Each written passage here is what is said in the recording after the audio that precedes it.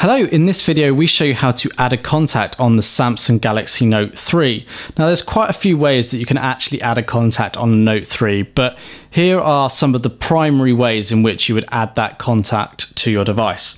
So the first of which is to navigate to contacts, be it through a shortcut on your home screen or through the apps tray. When you're in the contacts screen, you have this plus icon here.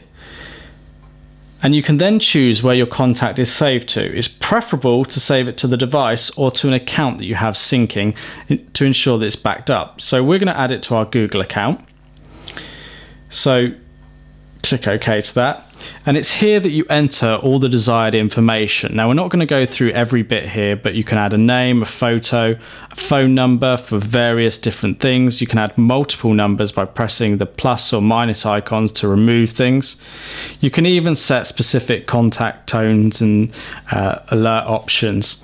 You can add further fields by clicking the button at the bottom and choosing which ones you want. So if we just select a few at random, these will all then be added here and we can fill those out accordingly.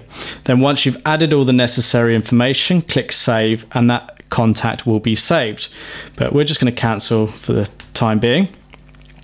Coming back to the phone, one of the other ways to actually add a contact is from the phone itself. So imagine we've gone into the phone dialer and someone's giving us a telephone number. So their number could be, so that's their telephone number, for example. We simply add or press on the button add to contacts.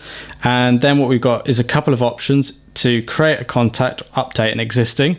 So they're pretty self-explanatory. So we could create a contact and this would take us back to the same screen as we've seen before from going directly into the contact screen. So that's one way of doing it. So I'm going to discard the changes here.